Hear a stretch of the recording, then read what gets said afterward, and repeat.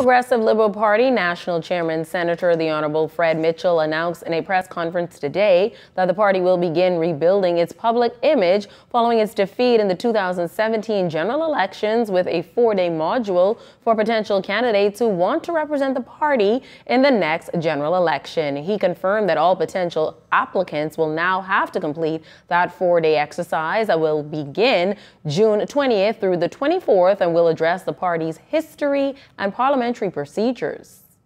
The idea was to put in place some kind of structured approach to doing this. And part of the structured approach is to be sure that as a basic platform, everybody enters the candidate's process or the choice of a candidate's process from one basic platform. And that platform is we have a common understanding of the history of the Bahamas, we have a common understanding of the history of the P.L.P. and common knowledge about what is expected of a candidate and what is expected of you when you serve as a member of parliament, senator, or a member of a statutory board.